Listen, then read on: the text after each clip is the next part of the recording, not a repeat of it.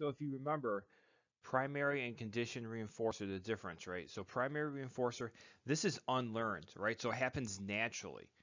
One that satisfies basic biological needs such as hunger, right? So a primary reinforcer is something that you have to survive. So like food, water, things like that.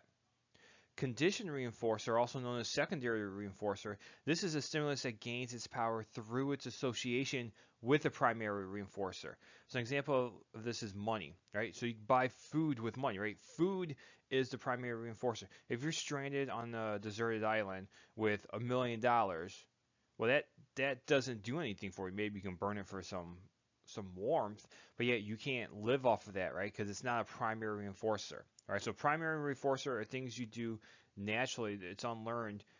It's things you need like food, water. Conditioned reinforcer are things that are associated with the primary reinforcers like money, grades, things like that, right? Because grades can get you a good job, which can therefore get you money. All right, two important theories to know. The first one is token economy, right? Token economy is a therapeutic method based on operant conditioning where individuals are rewarded with tokens which act as a secondary reinforcer, right? So the tokens can be redeemed for a variety of rewards.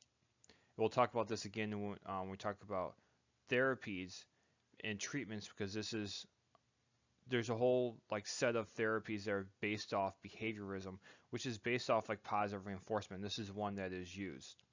The other theory to note is the Premack principle, and this is the idea that a more preferred activity can be used to reinforce a less preferred activity.